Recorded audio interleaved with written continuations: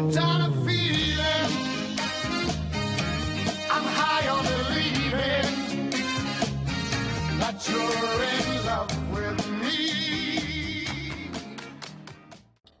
Hello everybody, and welcome to our latest patch for Marvel Heroes, this one being 1.09, and I'm going to start off just a little bit differently here. You notice that I'm on the title screen as opposed to in-game now, but I just wanted to show the cool background that we've got here. We are currently in the middle of the Guardians of the Galaxy event, and what Gazillion did is essentially remake the lineup from the movie, or the lineup scene, which is pretty cool if you ask me.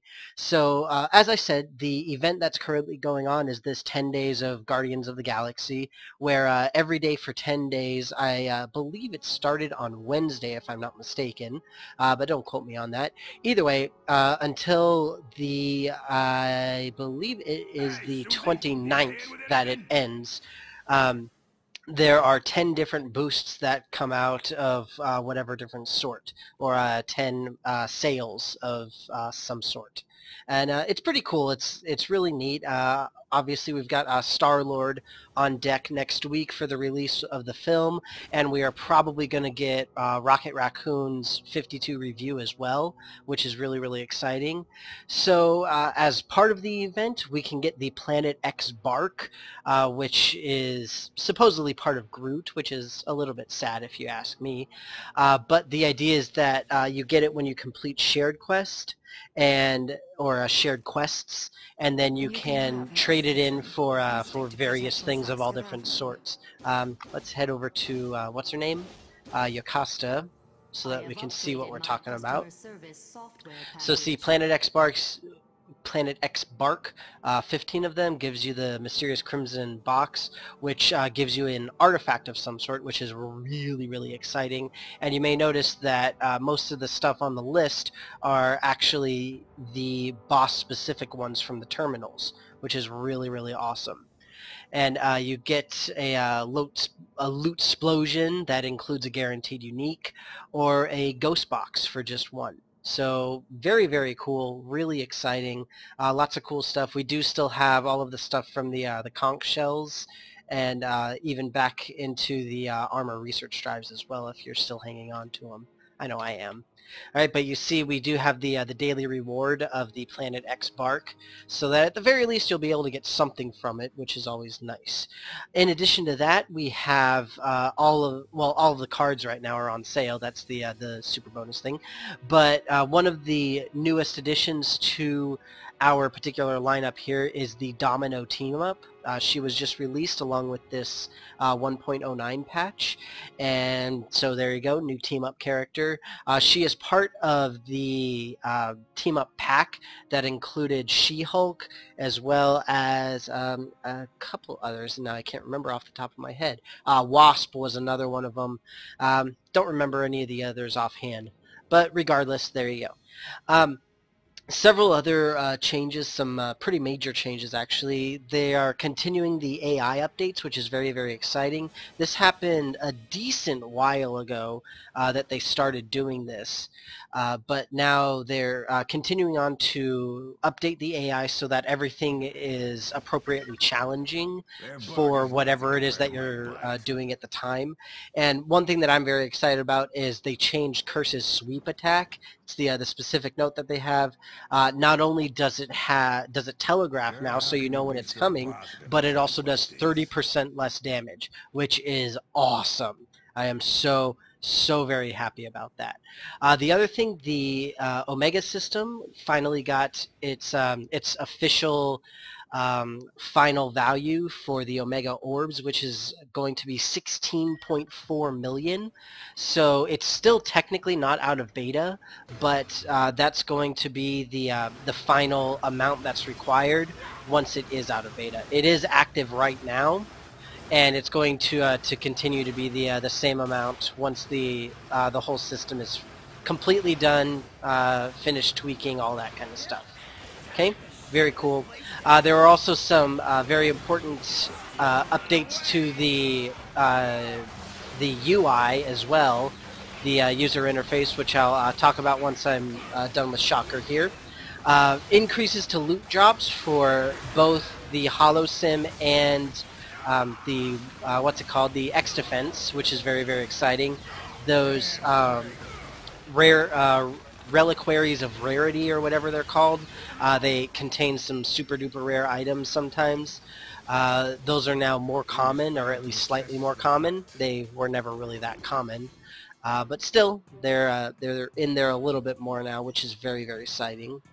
And let's see here. The Muspelheim raid zone actually got some very interesting changes with this. It's just like with the Omega system, the raids are nearly out of beta, but now what's going on is still a lot of various bug fixes, but also there has been the addition of what are called the Eyes of Demon Fire, or the Eye of Demon Fire, which is essentially a token that drops during the raids. They drop from bosses, but you can also get them from doing shared quests, and also the Man Ape. So the idea is that regardless of if you are just focusing on raiding to get these, or if you're just focusing on single player to get these, you can, and you can purchase item upgrades for them, or item upgrade recipes for them, so that way you can increase the item grades for anything you've got. So you see here, for example, my Techno Organic Virus Inhibitor is required level 60 and item grade 63.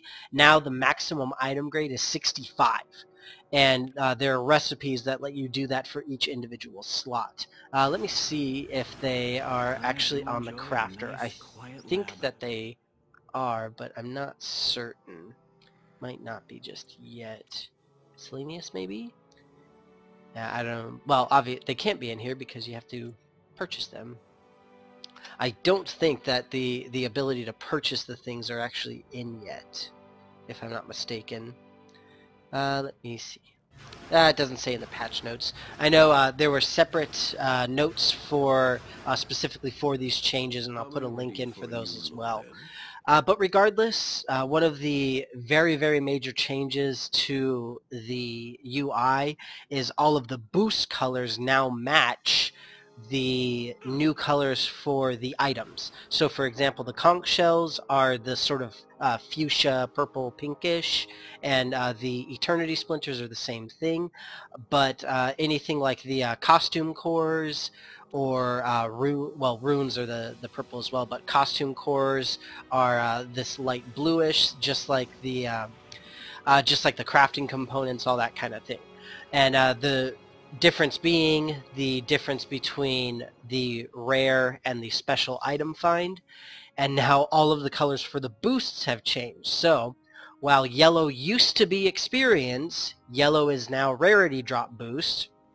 Where green used to be special item find, it is now experience. And where purple used to be rarity, it is now special item find. So it's a little bit awkward now, and I know for me personally it's going to take some getting used to. Not a whole lot, but still it's a little bit shocking to see that for the first time. Or the second or whatever time. But regardless, that's pretty much it. There are a bunch of other bug fixes of all different sorts from all over the place. Still working on several of the major new components that are coming up, such as the achievements. The login rewards are supposed to be working now. There were several issues with some of them, though, particularly with the day 13. Where people were getting the wrong level unique, and apparently they're going to fix it, and whatever. But regardless, not a whole lot left as far as this particular patch, but lots of upcoming stuff still. Really excited to see what else they have planned for the Guardians of the Galaxy. That whole thing they have. Oh, look. Oh, I remember you from the forums. Hello.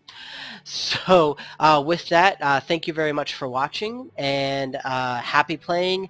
Go grab uniques, enjoy the Guardians of the Galaxy, enjoy Domino if you got her, have a great time, and I will see you later. It's as sweet as candy. Its taste is on my